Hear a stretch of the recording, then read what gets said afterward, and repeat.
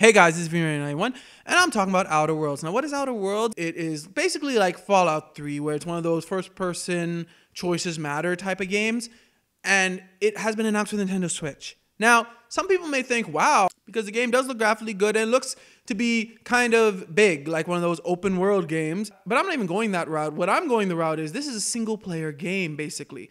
And to me, this being a single-player game makes it basically perfect for the Switch.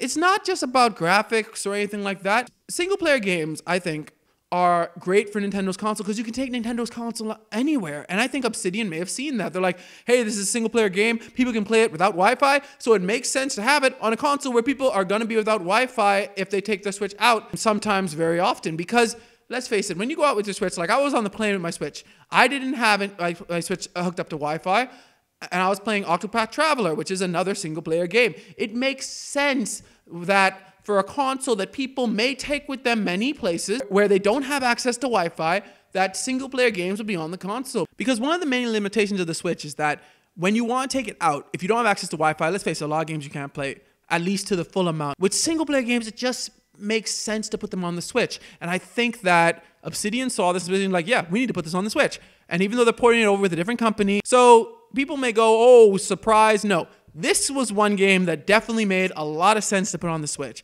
And I'm glad that they're putting it on the Switch. I'll probably get it for the Switch, actually, if I get this game. Anyway, what do you guys think about Outer Worlds coming to the Switch? Let me know in the comments below. Thanks for watching. Like, subscribe. May God bless you all.